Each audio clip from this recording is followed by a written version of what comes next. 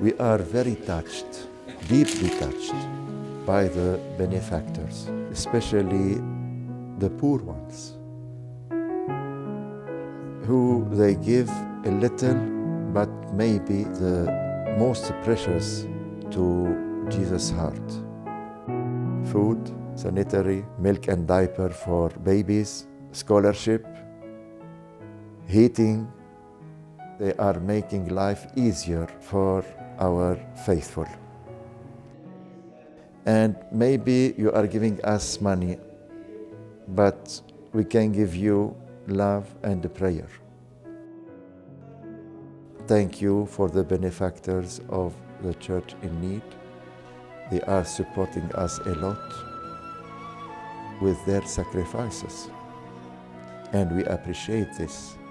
And we pray them a lot that God may keep them and keep their children and keep most of all their faith.